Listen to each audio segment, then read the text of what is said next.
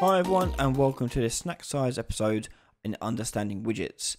In this episode we're going to talk about the hierarchy, what it is, how we use it, and what are the features that we can do inside of it. So the hierarchy is this tab here that we see on the left hand side by default.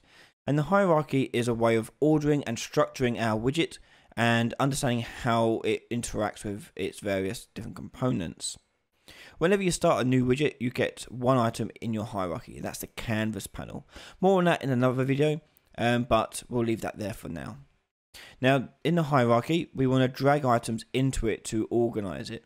So, for example, I can drag a button into my canvas panel to see it appear in the viewport. And inside your hierarchy, you can click on each item and you can rename them. So, right-click, rename, or you can go to the right hand side details panel and rename it there. So this is called my button. And you'll notice it's changed its name over here on the left hand side. If you want to, you can also lock items. So I can lock this button so I can't interact with it. I can also hide it so I can't move, can't see it at various points whilst I'm working. So if you're working on a lot of stuff here, you can hide elements whilst developing your hierarchy. It's important to note, if you hide it here, it's only visibility affected in the editor. So in game, that would still be visible because our details panel are set to visible. This is only whilst we're editing it. You can also right click on individual elements and you'll see two options at the bottom saying wrap with or replace with. With replace with, you're able to replace it with another widget. So for example, I can replace this button here with an overlay. And now it's a overlay called my button.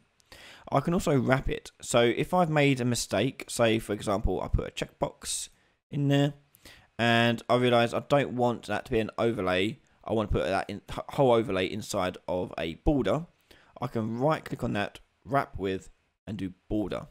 And that'll put it inside a border panel for me. We can expand and hide items with the arrows.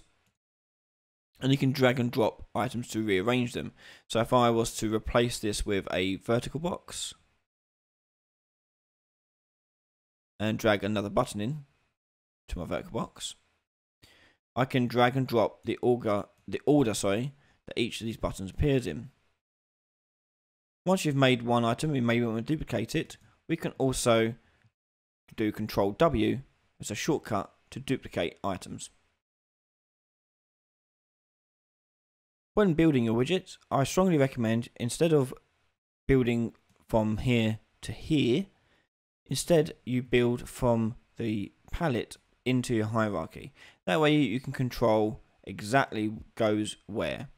Whereas if you drag it onto the field into the viewport, you never know exactly where it's going to end up.